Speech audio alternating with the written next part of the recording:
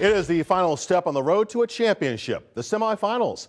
6 area teams have reached this point, and one contest, a battle of unbeaten champions from Pittsburgh City League and the WPIAL. Westinghouse facing Steel Valley tonight.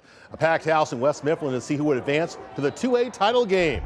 Keyshawn Morcillo starts the scoring right here on a 3-yard first half run. They missed the extra point. Westinghouse by 6. The Bulldogs would then fumble the second half kickoff, and Steel Valley's Cruz Brookins would go in. Add an extra point, and Steel Valley is ahead 7-6. The house, though, would answer. Check out Khalil Taylor taking it to the house for the house.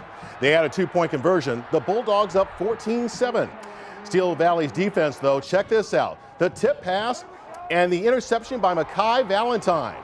But on the return, he takes a hit, and the ball comes loose, and Westinghouse recovers. The house goes on to win 26-7. They're heading to the title game for the very first time, and they will face Southern Columbia.